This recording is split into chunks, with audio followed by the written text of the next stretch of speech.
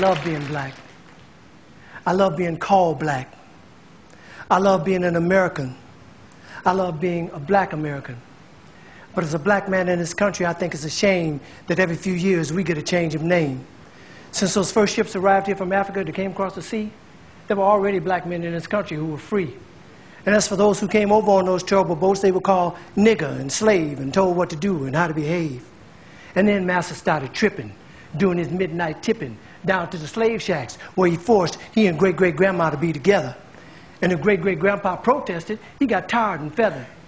And at the same time, the black men in the country who were free were mating with the tribes like the Apache and the Cherokee. And as a result of all that, we're a parade of every shade. And in this late day and age, you can be sure there ain't too many of us in this country whose bloodline is pure. But according to a geographical genealogy study published in Time magazine, the black African people were the first on the scene.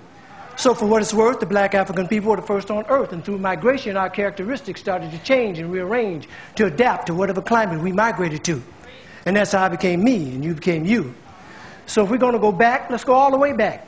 And if Adam was black and Eve was black, then that kind of makes it a natural fact that everybody in America is an African American.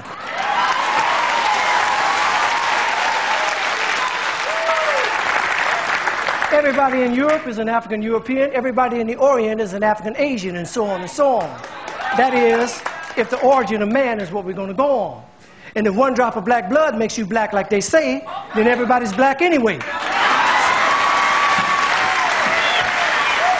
So quit trying to change my identity. I'm already who I was meant to be. I'm a black American born and raised. And Brother James Brown wrote a wonderful phrase. Say it loud, I'm black and I'm proud. Say it loud, I'm black and I'm proud. Because I'm proud to be black. And I ain't never lived in Africa. And because my great-great-granddaddy on my daddy's side did, don't mean I want to go back. Now, I have nothing against Africa. It's where some of the most beautiful places and people in the world are found. But I've been blessed to go a lot of places in this world. And if you ask me where I choose to live, I pick America, hands down. Now, by and by, we were called Negroes. And after a while, that name was banished. Anyway, Negro is just how you say black in Spanish. Then we were called colored. But shit, everybody's one color or another, and I think it's a shame that we hold that against each other. And it seems like we reverted back to a time when being called black was an insult. Even if it was another black man who said that a fight would result. Because we've been so brainwashed that black was wrong, till even the yellow niggas and the black niggas couldn't get along. But then came the 1960s, when we struggled and died to be called equal and black, and we walked with pride with our heads held high and our shoulders pushed back. And black was beautiful. But I guess that wasn't good enough. Because now here they come with some other stuff. Who comes up with this shit anyway? Was it one or a group of niggas just sitting around one day? Feeling a little insecure again about being called black, and decided that African American sounded a little more exotic. Well, I think you were being a little more neurotic. It's that same mentality that got Amos and Andy put off the air because they were embarrassed about the way the characters spoke. And as a result of that action, a lot of wonderful black actors ended up broke. When we were just laughing and having fun about ourselves. So I say, fuck you if you can't take a joke. You didn't see the Beverly Hillbillies being protested by white folk. And if you think that, cause you think that being called African American sets all black people's minds at ease, since we affectionately call each other nigger, I affectionately say to you, nigger please.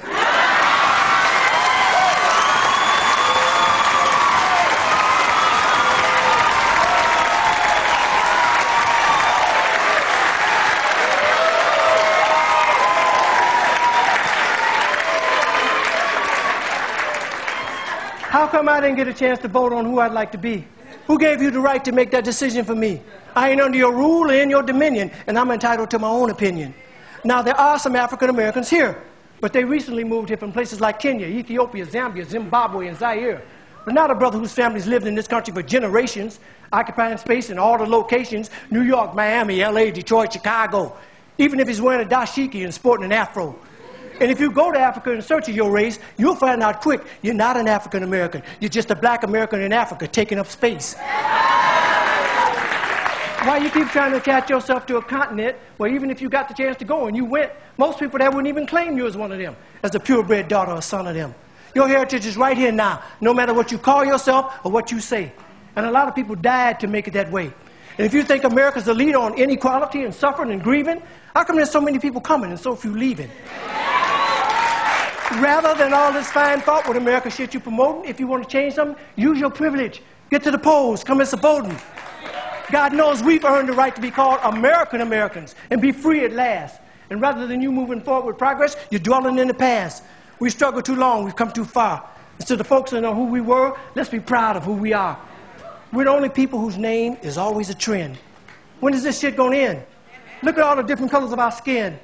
Black is not our color, it's our core. It's what we've been living and fighting and dying for. But if you choose to be called African American and that's your preference, then I'll give you that reference. But I know on this issue I don't stand alone on my own. And if I do, then let me be me. And I'd appreciate it if when you see me, you say, there goes a man who says it loud. I'm black. I'm black. I'm a black American, and I'm proud. Because I love being an American. And I love being black. I love being called black. Yeah, I said it, and I don't take it back.